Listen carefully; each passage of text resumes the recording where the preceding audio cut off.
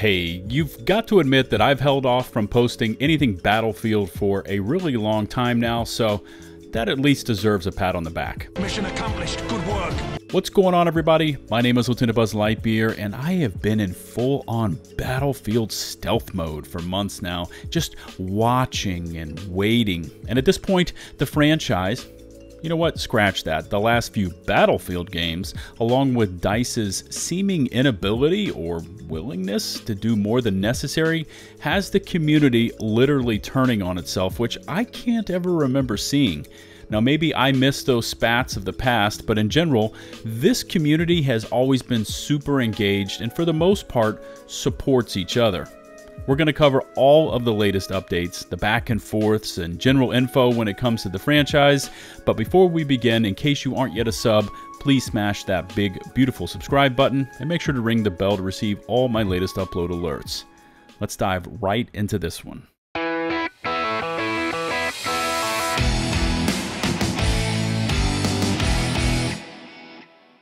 First topic for today is Season 1, and yeah, I know that it released almost 2 months ago, but we really need to quickly discuss this. And as a hardcore Battlefield gamer since the prehistoric ages, I've seen what DICE could do with its game-producing superpowers back in the golden age of Battlefield, which started with Battlefield Bad Company 2 and ended up at BF4 or BF1, but, you know, basically in that time frame.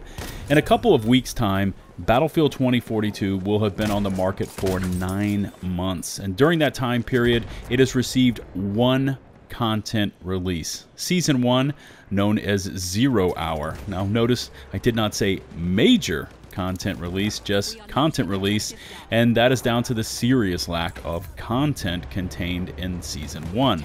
One map, one specialist, 2 weapons, one being a crossbow, 2 helicopters, which are basically reskinned copies of each other, the smoke grenade launcher, and a 100-tier battle pass pales in comparison to previous Battlefield release schedules. Now, nearly 9 months after going live, BF3, you know, my personal favorite of the entire franchise, had already pushed live back to Karkin just 2 months after going to market. The Close Quarters DLC and Armored Kill was on the near horizon.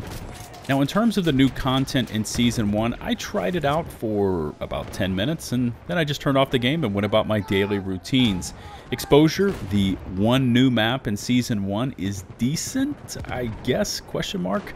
It tries really hard to push against our disdain for the typical boring, flat maps that are still the bulk of the 2042 map rotation. Now, what really pushes me away from the game, and I just came to this realization as I was laying down this commentary, besides all the technical flaws, are all these Overwatchy characters and all their gadget spam. It's now more about grappling hooks and wingsuits than visceral FPS rooted in reality combat. The immersion is completely broken when you're trying to lock down one of the tunnels on exposure and someone just comes ripping through using a wingsuit. Battlefield has always had those only in Battlefield moments like Rendezvous and a whole lot more, but you know, 2042 feels like it's trying to win a corporate sponsorship from Red Bull and all of their X games. Maybe that's why I prefer to hit up Portal mode more than anything when I feel like hitting my head against the wall, aka playing Battlefield 2042. I logged on earlier this morning after downloading the latest update and took a look at the new, completely redesigned Kaleidoscope map, and yeah, I found it extremely underwhelming. Not that I expected much more, but it always hits a little harder when you finally get to experience the real thing. 2042 needs more than cargo crates and sandbags sprinkled around its maps to make them playable, and one thing I wanted to point out, some of the largest changes they made to the map are not really used in Conquest. During my session, I explored around the map, and it looks to me that players who will play Rush and Breakthrough will see much more use of these restructured areas than someone like me that prefers Conquest. There's some AA fire shooting up into the air, the colorings feel a little less oversaturated color palette, and there are some rolling elevation changes instead of the plain flat areas they used to be. But overall, Kaleidoscope, or any of the other maps besides Exposure, will require major overhauls, with some of them just being completely scrapped to get to a point that these maps would ever be considered decent with strong combat flow. There's also some quality of life improvements in this latest update, specialist tone reworks so they look a little more battle hardened, and some of their voice lines have been modified to be less cringy, although there's still plenty of cringe in there. I think it's just cringe baked into the whole specialist implementation, but yeah. Both stealth helis have been nerfed. The BSV-M was apparently nerfed, but still wrecks. And aim assist was also adjusted for controllers. And by the way, speaking of aim assist and just aim in general, I can't remember playing an FPS with such horrible mouse input. DICE knows how to do this right, because I can go back and play 3, 4, 1, and even to some extent 5, and all those previous Battlefield releases had mouse input that was accurate and felt good. But when I play 2042, not only am I taking on bots, other players, vehicles, weather effects, and tons of server lag, but then I'm in a constant battle just to get my damn mouse to cooperate and allow my crosshairs to center on another player. How an FPS title that centers on combat cannot seem to get mouse input fully corrected is beyond my scope of belief. I've read the previous patch notes, I've seen the post, hell, there's even videos on YouTube showing you how to basically fix the terrible mouse input by reconfiguring all sorts of lines of code, but I don't know about you, but I'm not down for diving into game files to fix something like mouse input. PC gaming 20 years ago, okay, I can see it happening, but not on a modern AAA FPS title, especially a Battlefield game that has the previous knowledge on how to make mouse input work correctly.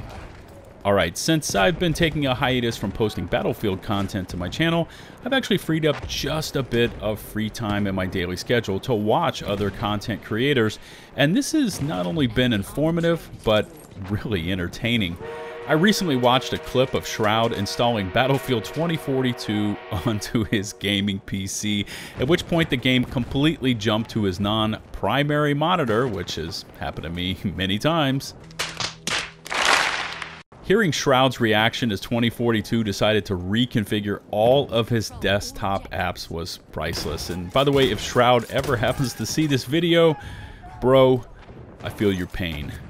And also, what's stirring up a bit of buzz within the community was one of Jack Fragg's latest videos, especially this title, Battlefield 2042 starting to get good now.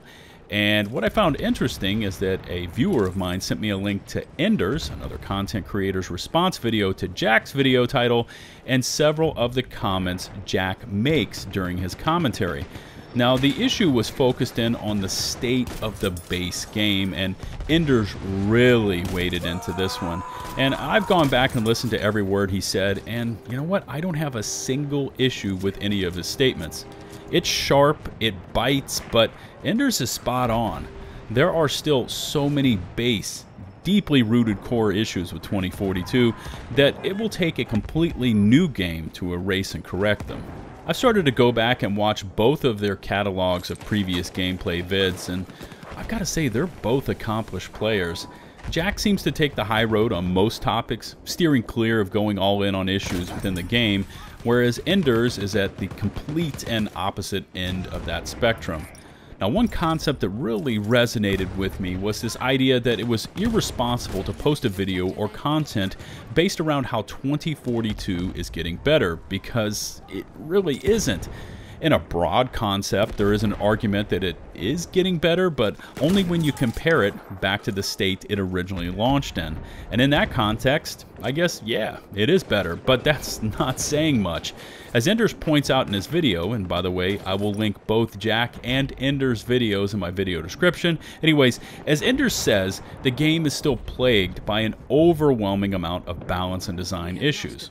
And short of DICE just completely pulling down 2042, starting over, and then releasing a completely new version of 2042, this current game has zero hope of developing into a Battlefield title that can compete with those Golden Age releases. A fact that I think is widely accepted within DICE, just my thoughts here, I have no proof, but even if you look at the announcement that we just received for Season 2, expected next month, you can see that even the studio is done with this one and just ready to move on. Another season, one new map, etc., etc. I personally don't post content to YouTube as my full-time job, but it must be truly disheartening for anyone that does specialize in content creation for the Battlefield franchise. Anyways, as always, I look forward to reading your feedback in the comment section below. Anything Battlefield related is fair game. Please take a moment to smash that sub button and ring the bell to receive all my future upload alerts. Remember, you can find and follow me on Twitch for weekly streams, over on Twitter, and of course, you can join my community Discord server. Links to all my socials in the video description below. Until the next one, this is Lieutenant Buzz Lightyear, signing off.